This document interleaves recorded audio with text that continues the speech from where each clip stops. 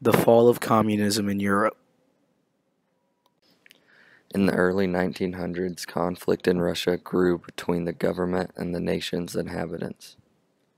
Struggles of poverty and inequality intensified as the Russian government became increasingly corrupt.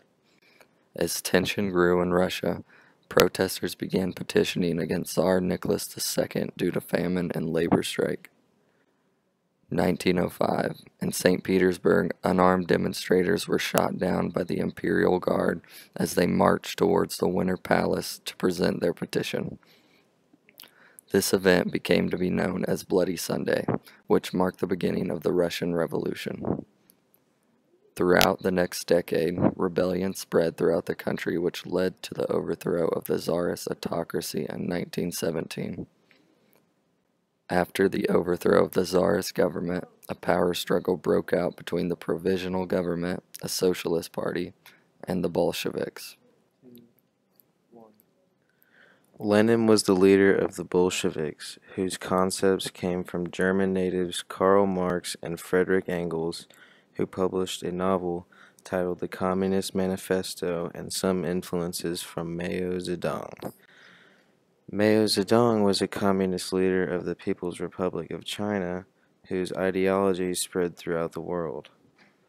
After the struggle for power ended and the Bolsheviks were able to overpower the socialists, Lenin and the Communist Party self-appointed themselves as the primary government in Russia. This gave way for the creation of the Union of Soviet Socialist Republics in 1922. As the years progressed, communist ideology spread throughout Eastern Europe, and the USSR began to take over under the enforcement of the Red Army. After World War II, during the mid-1900s, the U.S.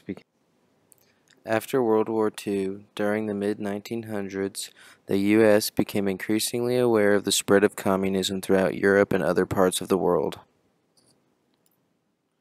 The U.S. got involved in the Cold War, which was composed of many different revolutionary wars around the world.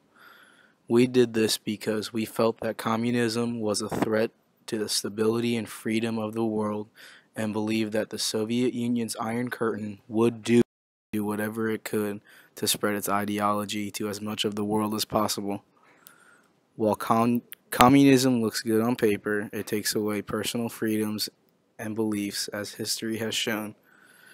There was a great deal of tension and distrust between the United States and the Soviet Union as time passed.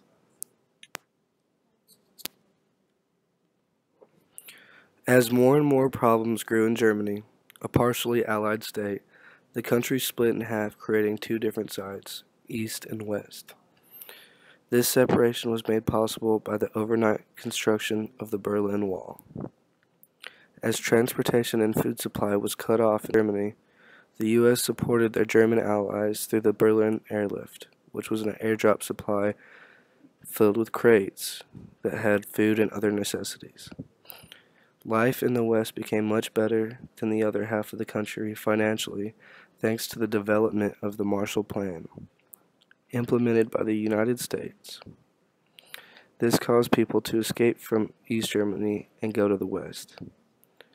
People began realizing that the communist way of life turned out to be not as beneficial as initially thought.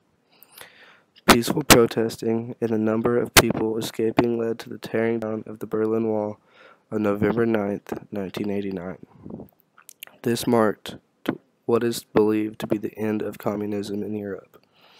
This event laid foundation for modern countries to establish governments similar to the United States and the rest of the Western world. If the spread of communism continued and wasn't stopped, the world as we know it could be completely different.